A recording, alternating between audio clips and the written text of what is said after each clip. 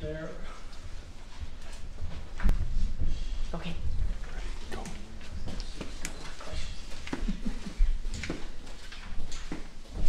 This is another summer. Yes, we have a second summer. I'm Summer Bushnell. I'll put this out real quick and forget.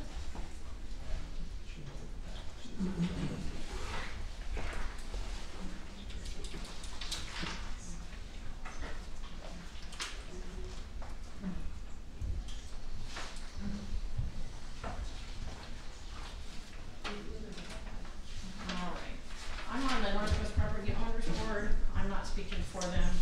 I'm here to just ask questions. We've all been reading the plan, but I wanted to ask, because I'd asked one of your planning and zoning commissioners, can you clarify the difference between this comp plan and the omnibus? Because I read both.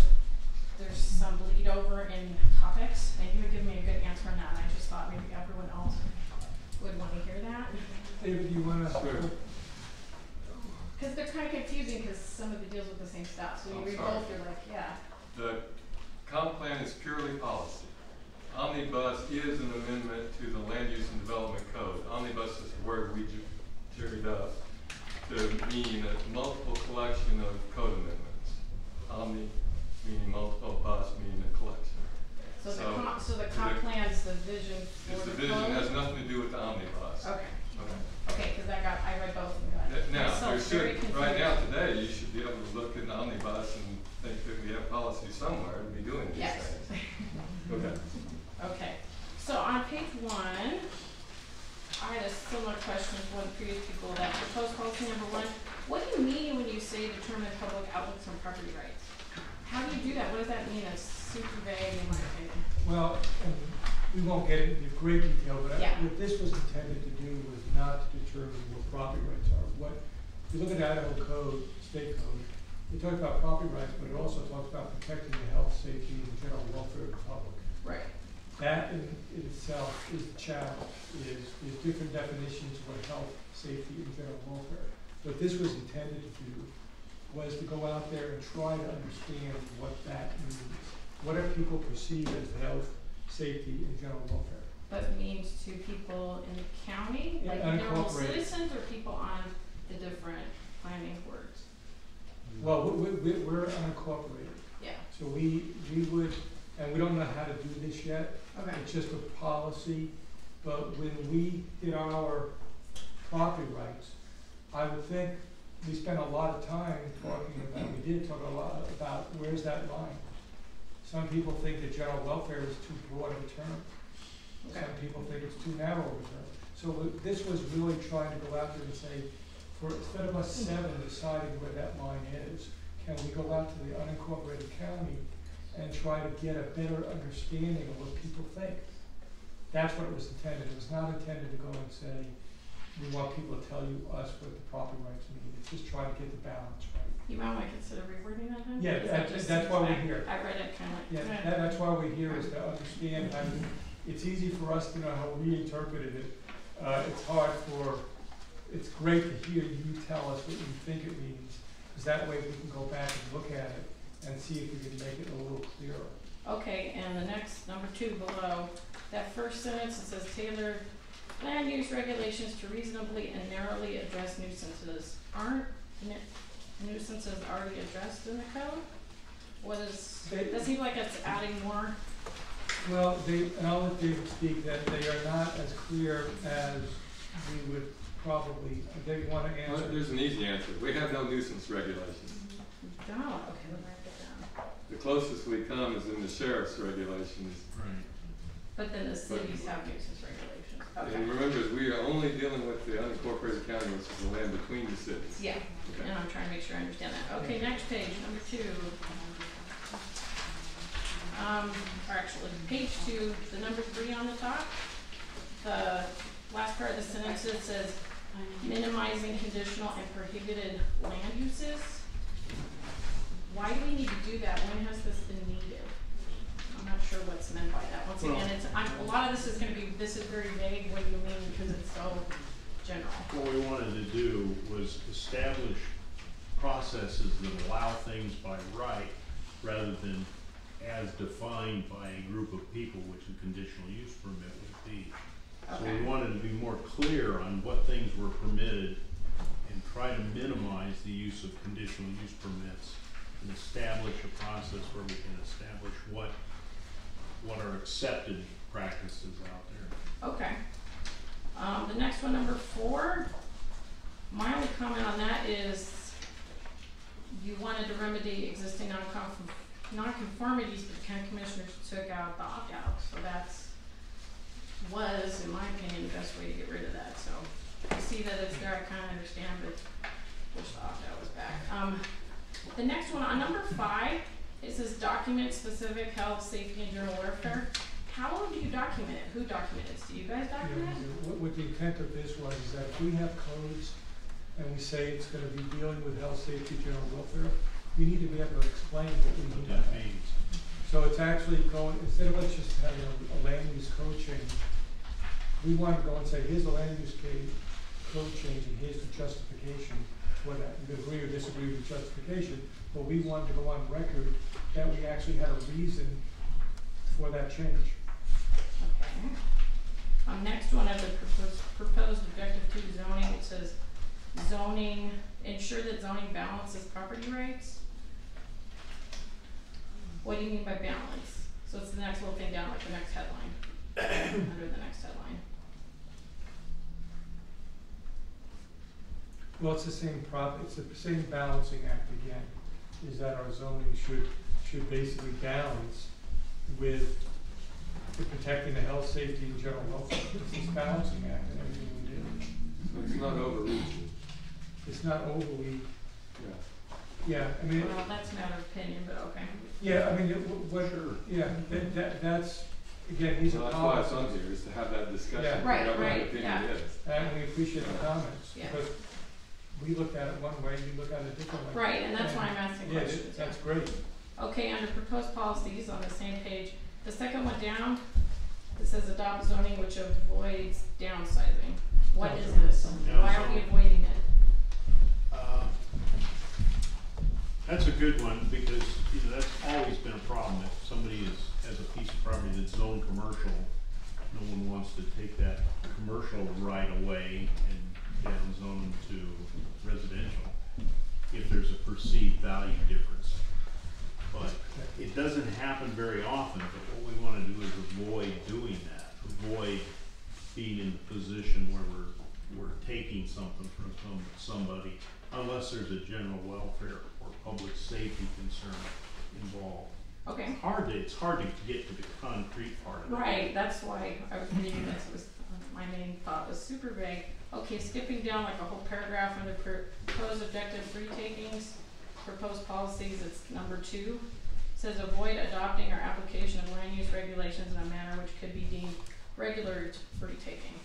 What is regular taking? That's a process that the Attorney General has a pretty lengthy opinion in Idaho code that determines what a taking is. And so there's actually a process that they put in a paper that has a series of things that you have to find and do when you do a regulation that,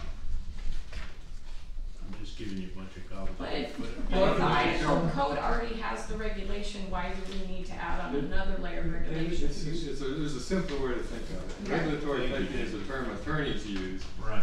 to say that you've met the bar for going too far. The government's gone too far. Okay. Okay. All right, on the bottom of page 2, where it says proposed goal to monitor and measure population, how is this done? Through the census? Census primarily. Yeah, Census primarily, okay. we want to use all of data, we want to use known sources. Yeah. If there's federal government, state government, local, we want to use it and we want to just link to it. Building It's constantly permit. updated. Yeah. All right, I'll actually skip to page 4. But then there's a page where I'll do a bunch of questions again. I agree with the previous speaker. It's under economic development, proposed policies is number 4. It says review regulations for home-based businesses and cottage industries in a rural area county. I had thought, why only rural? And if the state's regulating it, why do we also have to add another layer of bureaucracy, you guys should consider striking that out if it's already covered under the state. You know, I'm all, less regulation is better. So, please consider that. Alright, page 5. It's about halfway down. It says proposed land use objective 1B rural community. Right, okay. Proposed policies, number 1, encourage preservation of open space and a rural residential lifestyle. What do you mean by open space? Parks or just farmland? Like, is there a specific definition of that?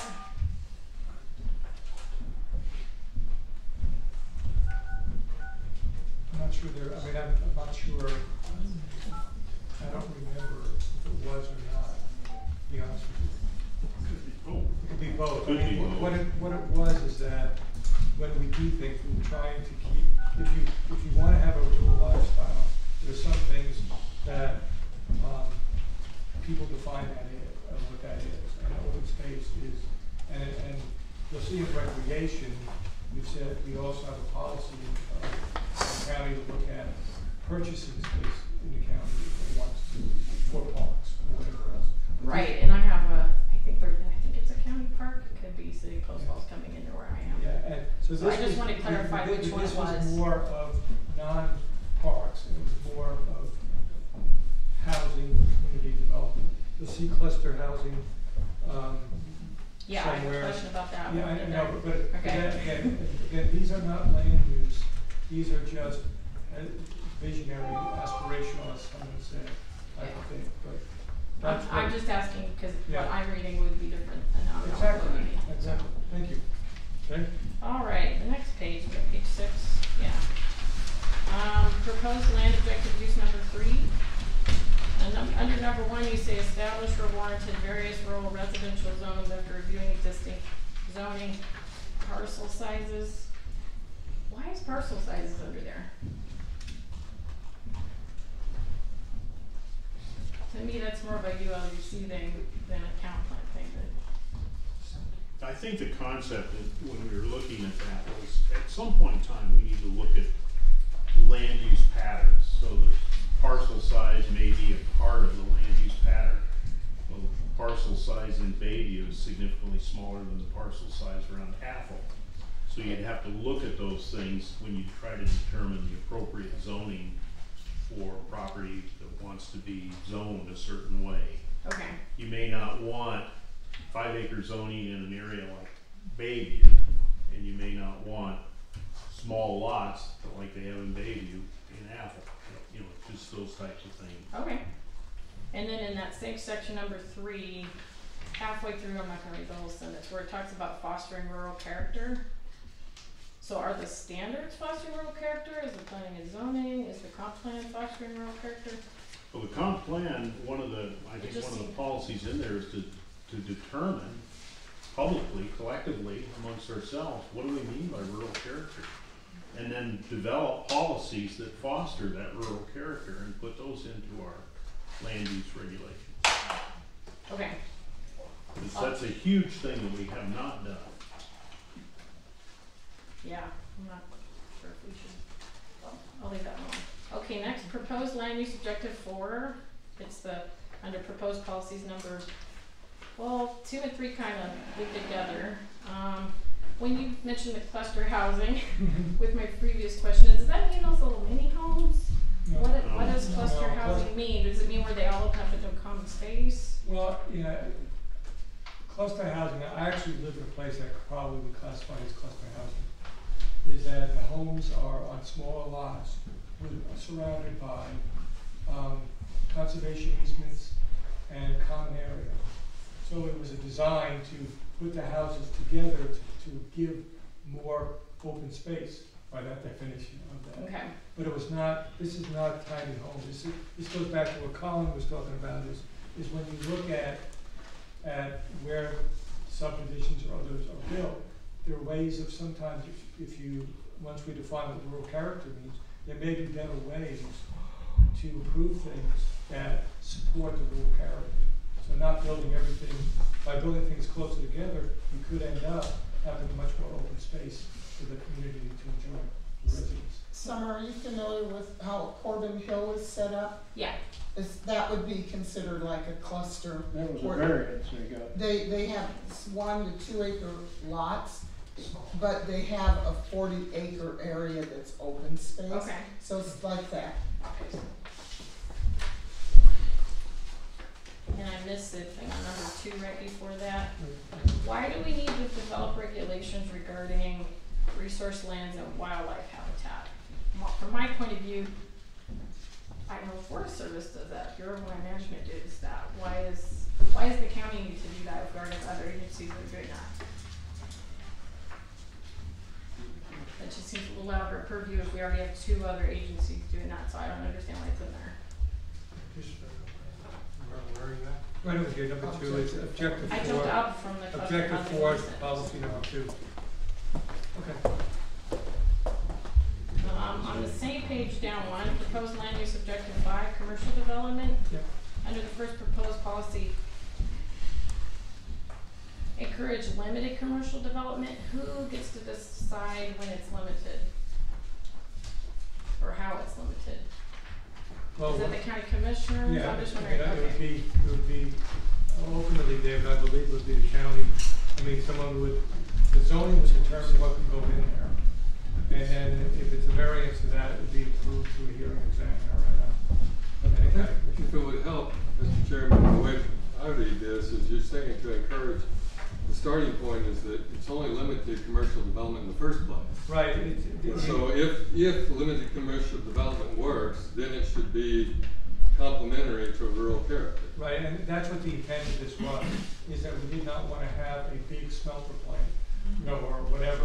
Or a shopping mall. Or a shopping mall. We wanted to have something that fit within the rural character. So that, this was actually a limiting factor. So you might want to reword that, because to me, I have some friends out in Athol, they love Super One, I wouldn't want something like that. Right. Coming in where everybody's like, oh my gosh, Athol Right. has Super But One. that, the intent was to not to have that, to have a super Okay, so you might want to consider rewording that. one. Nothing against super one. No, in some communities may want it and some may Right. not. Okay, page 7. Proposed land use objective 6, industrial development including mining. Under proposed policies number 2, I don't understand why we need this. This is one of those, I thought there are already state and federal regulations for standards and regulations regarding the agricultural industry. And do we have confined animal feeding operations in Kootenai County? We do not, but that's always been a concern. I don't think we'll ever get it, but Because that would be like a feedlot, more Yeah, like That's it's right. The thinking was to anticipate that, so that at least you minimally addressed it before it comes, so that if it does establish itself, at least you've got some regulation in place to set some sidebars to it. and it's kind of But like that. there aren't other state regulations on that? There are state regulations on CAFOs, but I think the identification of, and when you hit those limits is something that we should consider. Just like Dr. Moon said, we should be proactive in some of these things, so that if we want that, we should be very aware of what it means, and if we don't want that, we should take steps to make sure that we don't get that. And I understand that. To me, I'm just concerned if we already got state and federal and we add on another layer of regulation, that's where I start to get concerned. Right. So, and that would be the same comment for the next paragraph down, number 3, because I thought all the mining stuff was already regulated at the state and federal level pretty strictly. But maybe I'm not as informed on that. Most of our mining is mineral extraction, rock, Yeah. sand, gravel, and they are regulated. All right, down on the next one, proposed land use objective 7A, public resources. Number 3, where it talks about shoreline management plans. Don't we already have that? No? Okay. That's one of those things that we put that in there because that has always been a hot button, what happens around the shorelines. But we've never really developed a concise public policy. What does that mean?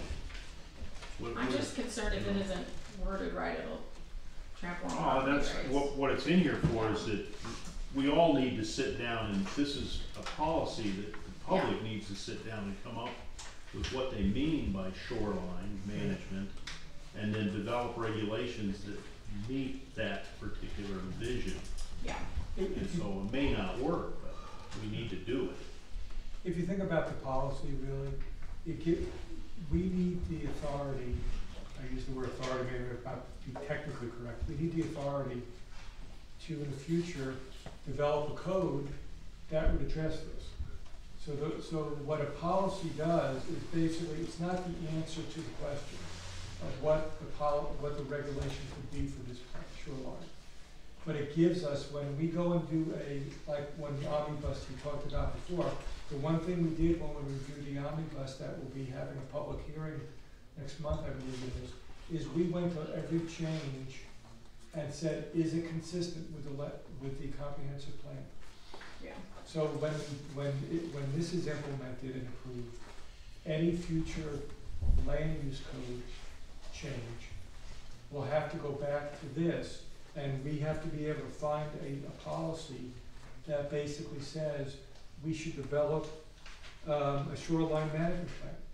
And then the code will be based on what the people at the time think are the right policy, codes for that at that time. So that's why, again, sometimes these are maybe not as specific as people think they should be. On the other hand, the narrower you make it, what ends up happening is it limits your ability in the future to do things for the citizens of the county.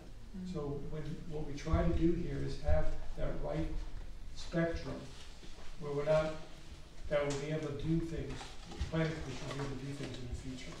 And the land use code will be approved based on public input also. well, almost less is more person, but Right. that's my Yes, difference of ma'am. opinion. Get down to number 6. Why are we adding view shed then? If you guys don't know who Martha Bennett is, look it up. From what I've read, a view shed is if your property, you know, I'm here, the lake's here, and a neighbor's in front of mine.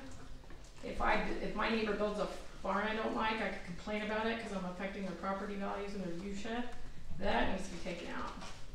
You're gonna get fought on that. And if you haven't listened to Martha Bennett and view sheds, I can give you my email and I'll send you the video on it. She won a 10-year-long battle with her county back east. That really, really needs to be taken out. It's not property rights friendly. I understand that we need to be good neighbors and not build weird stuff on our property that offends people, you know, try to think of our neighbors and be conscientious, but view sheds, that really, really needs to be taken out. Page 8, about halfway down. Proposed land use objective 8, public facilities. What do you mean? It says harmonize with an area's natural landscape and rural character. What do you mean by natural landscape? This is another one of those, gosh, that's way too vague. And what do you mean by harmonize? Because what I think harmonize, what you think harmonize, what someone else thinks harmonize is, that's so vague. I don't like how vague it is, because you could apply it differently than like I would. Right, but again, the code will determine what that means. And besides the code, wherever the location is, will have a different landscape than another location. But who decides the harmonizing? Well, ultimately, the public hearing, people have an opinion, proposals will be made, hearing examiners will look at it. We don't consider these things, we look at. Yeah. And ultimately, the county commissioners will decide it, and then that's appealable at the district court level. But each circumstance is slightly different, we have a really varied county here in terms of geography. Yeah. So that interpretation of what harmonizes will fluctuate. And that's what I'm concerned about in the regulations. Okay, on the very bottom of 8, it's like conserving land characteristics. To me, that's kind of like the natural landscape. What does that mean? What do you mean by land characteristics? Where are you seeing? The very last bottom, it's the first 3 words on the very last line of page 8. Protecting water, protecting.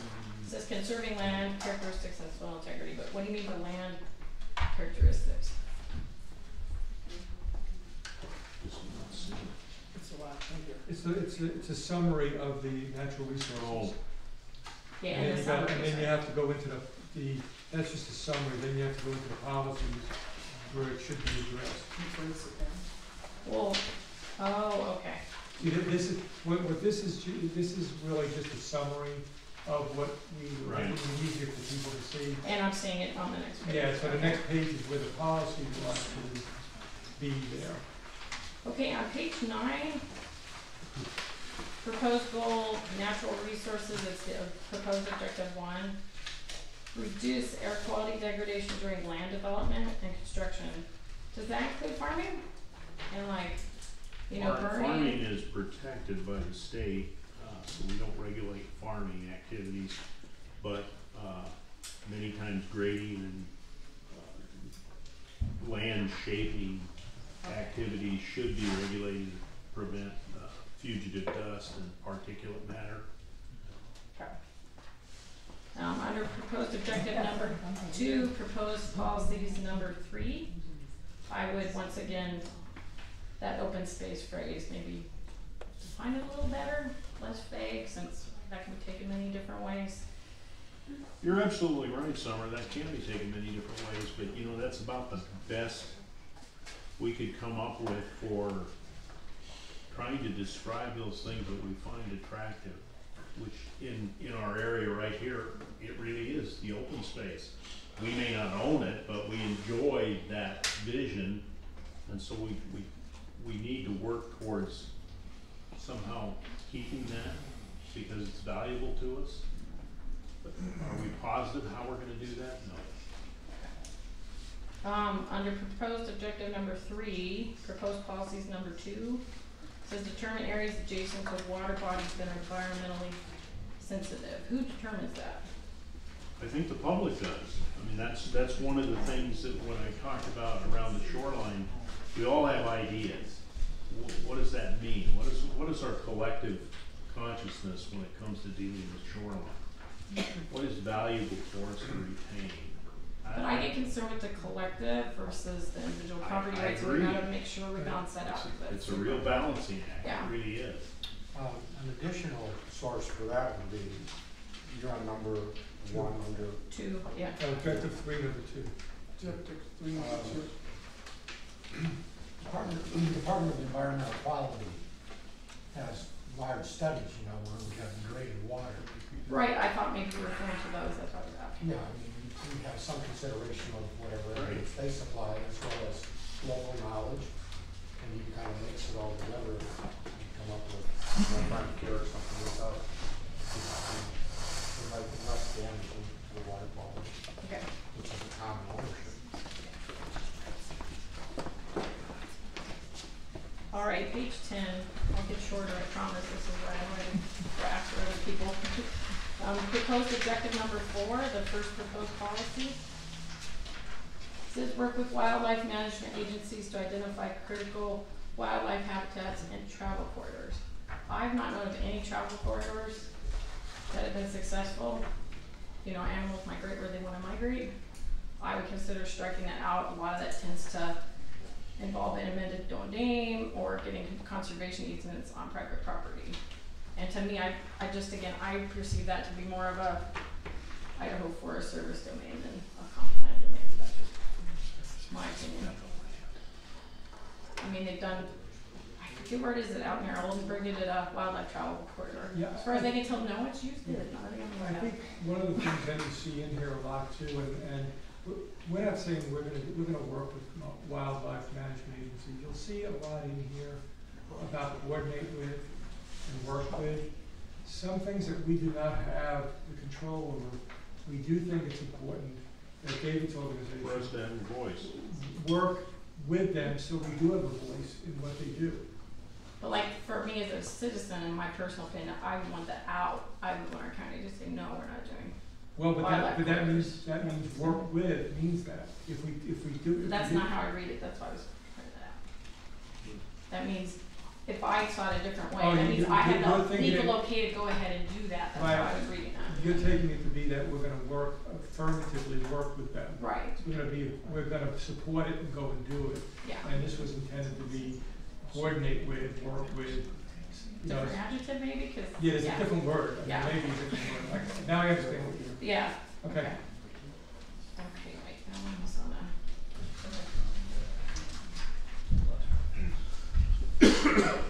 on page 13.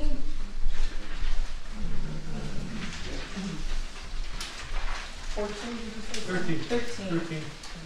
The proposed goal under housing, it's proposed policy 4. I know where it says allowed residential care facilities. Why is this a county issue? I thought a lot of those are already, there are group homes, there's residential care facilities within the county and the city. It seems kind of redundant. David, is that required? It's in Idaho code. No, Probably just for transitional housing. it's not required, but Okay, okay. If it's not required, I would suggest you leave it out unless there's some other reasoning. it's a plan commission prerogative, Okay, but thank you. if you all as a board decide you don't want it, there's no requirement to throw anything in there. It seemed to me, frankly, to be a compassionate thing to do. Right, yeah, well, yeah. I guess for some reason I misremembered, as they say. Something like that. Okay, thank you. Okay, Yes, I'm trying to figure out. I think you answered that one. Yeah. Oh, Mr. Chairman, yeah, there is one thing that is required. Group homes are defined by federal law, and group homes allow up to 7 unrelated people in a home. see, that's what I remember. And so that much, whether we said this or not, the feds require that we allow. Got it, Okay. okay. And that's I'm what I was- just stating. That's the again, part you were. Yeah, that's what I was remembering. Right, Okay. and I just didn't mind if we have the federal and state. I prefer we not add on an extra layer of county regulation. On page 15, I actually only have 2 more questions. Thank you, everybody, for putting up with me. I have way more questions on the omnibus. But that's not for you guys. Well, this was, Yeah, not tonight. Not tonight. yeah, but you can talk to David about it. I may welcome about Yeah, it, consider it. schedule a meeting with David on it. Nice way. Yeah. Yes, page 15, under the summary, it says there currently is no electric transmission corridor in the county. Yeah. Are we planning on having one? To me, No. this is one of those, if we don't have it, why are we planning for it? Kind of like the wildlife corridor. Because again, Is it coming? Or we? no, we It's have no something idea. that- We have to, we have it in here, so if in the future it happens, we have to have a way to address it in our land use code. And it's an element that was added to the state land use enabling legislation to address Thank you. national interest electric transmission corridors, which we don't have in probably law.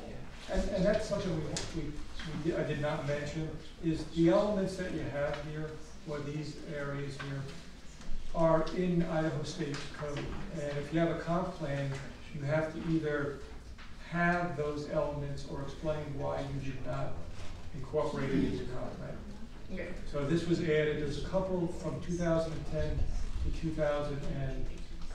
2019. So this is required? by It's the required by the state state law. But we could say we don't wanna do it, and explain why we don't. We wanna just do it. addressed it. law? That Just would, addressed it. that would be my Yeah. preference to say. See, but the problem, We don't need it. the problem is that if this material is in the county, Yeah, Do we deal with then, that? no, Well, but you you have could, to go back. but then you have to go back into an amendment of the comprehensive plan, where one policy line would allow you to enter like a regulation or something, which would meet that need. Fine.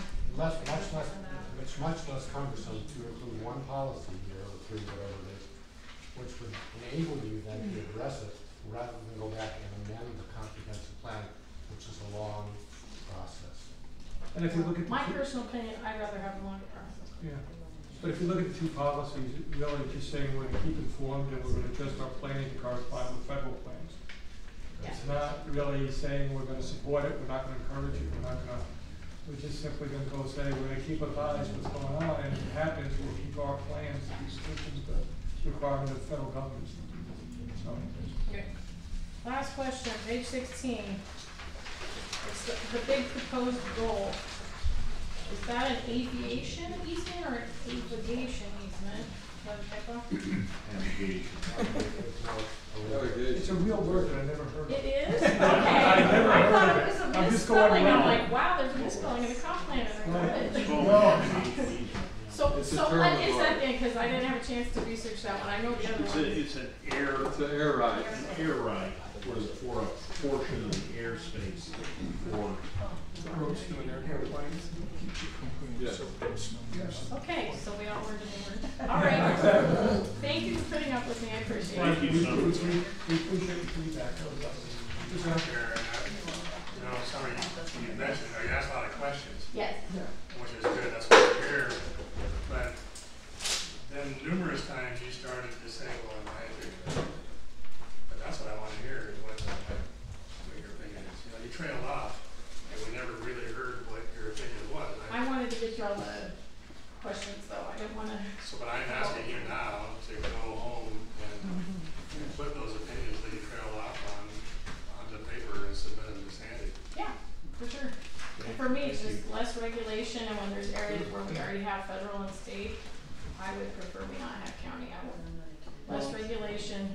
Let me ask you just a simple question. Yeah. Is this better than what we had before? Or the Well, you consolidation? put the view shed in there, and honestly, that really pissed me off, and it's in the omnibus too. So, I'll be very vocal about that. The view shed thing's horrible, it's horrible.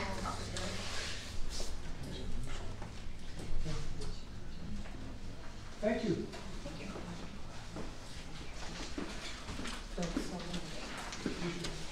Okay. I have a question. Yeah. I live in Spirit Lake, so What's your name? You have to transcribe it so you can get it exactly right.